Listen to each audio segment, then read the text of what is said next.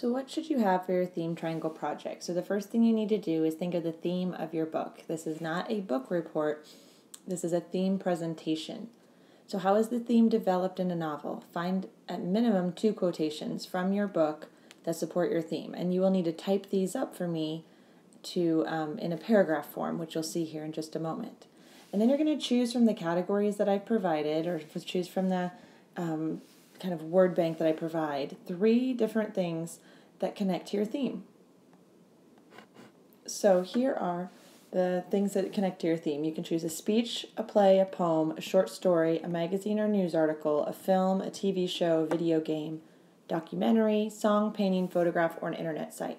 Any of those would be appropriate to connect to your theme. So in the middle, you're going to write just a traditional theme paragraph that we've done all year with your theme statement as the first sentence, for example, and your evidence and commentary, another example with your evidence and commentary. That's what you're going to have for your first paragraph.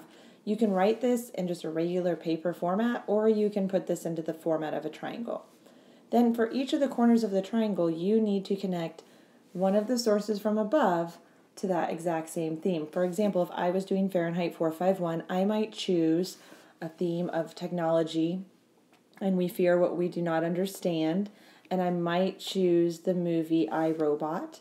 I might choose the short story The Wub, and I might choose the article.